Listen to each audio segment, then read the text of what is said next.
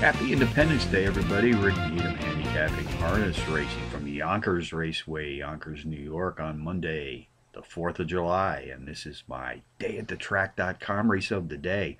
Let's take a look at race 3 this evening, folks, 7:50 p.m. Eastern Post Time. Tonight we have Pacers racing for a purse of $14,000.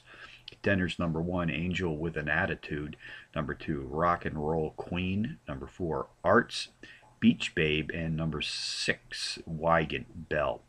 Number 1, Angel with an Attitude, is a rare Trackmaster Plus 4-star special play entry, which means that not only does he have the top Trackmaster power rating in this field tonight, but also has the best speed class and pace profile statistics in this field as well. This entry has won more than $11,000 in her last 6 races, which is the top earnings total in this field as well. Number 2, Rock and Roll Queen, a 4-to-1 shot, has posted a pair of power run place finishes in her last 3 starts.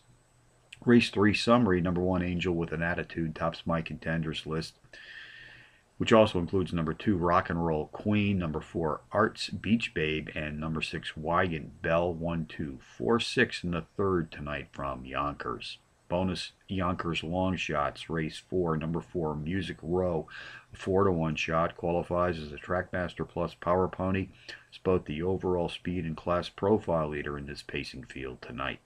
Race 8, the 4-to-1 shot, number 3, Pembroke Nick, both the overall speed and class profile leader in this pacing field, has hit the board in power run fashion in 2 of his last 3, including a power run win in his 3rd race back. So, handicapping from Yonkers on the 4th of July, Rick Needham for dayatthetrack.com, reminding you as always to please bet with your head, not over it.